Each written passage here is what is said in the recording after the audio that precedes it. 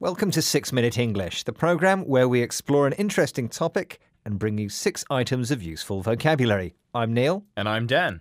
Now, Dan, have you ever wanted to become invisible? Invisible? Oh, impossible to see. Of course, who hasn't? Well, how about this? Most of us think we are in fact invisible, at least some of the time. We'll be looking at the invisibility cloak illusion in this programme. Fascinating. And in that phrase, we heard our first 3 words. Invisibility, the state of being invisible.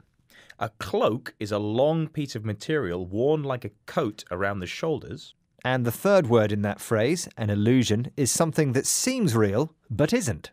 Okay, question time.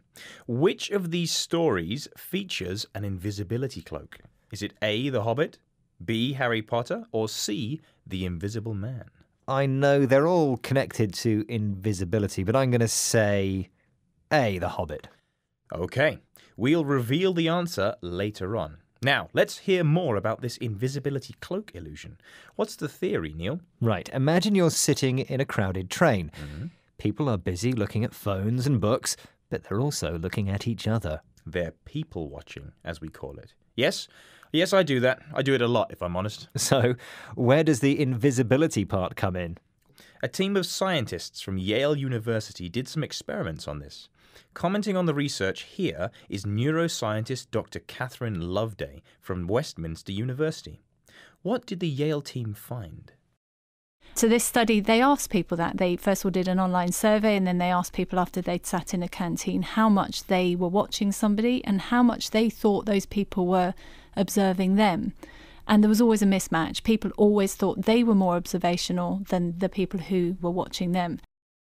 So, people think they observe others more than others watch them. Everyone thinks they aren't observed very much. It's almost as if they're invisible to others, or wearing an invisibility cloak. And the difference between how much they are actually being watched and think they're being watched is what she calls a mismatch. It's the difference between two things. They're two things which don't match. In other words, it's not true that people aren't watching us, which is why the idea of having an invisibility cloak is just an illusion.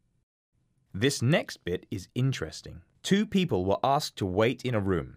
Then they were each asked to make 2 lists. 1, what they noticed about the other person, and 2, what they thought the other person noticed about them. So, list 1 was always longer than list 2.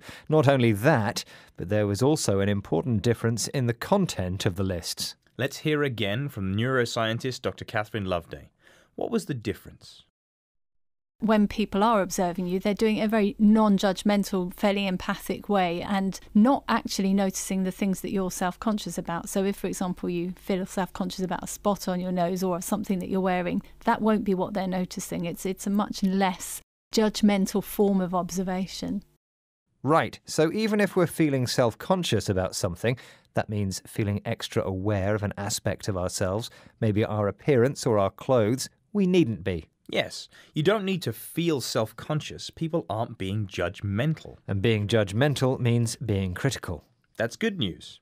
So even though all I'm thinking about is how badly I need a haircut, the other person is probably noticing something completely different.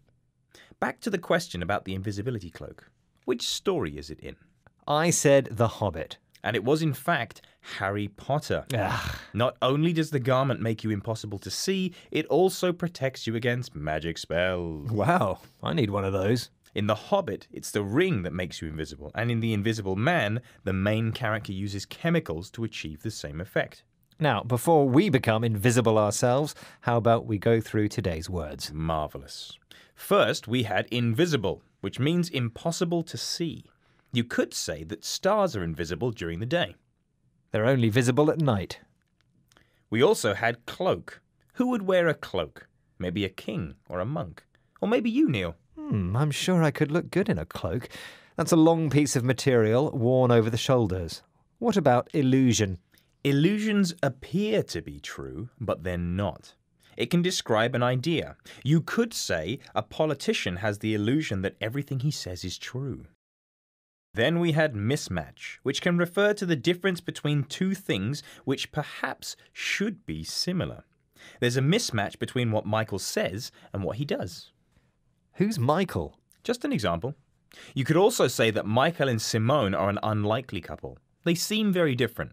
They're a bit of a mismatch. What is it with you and Michael? One, he doesn't exist, and two, I think you're being judgmental. Well, I'm criticizing him, so yeah, you're right. I'm being judgmental. Perhaps I should stop.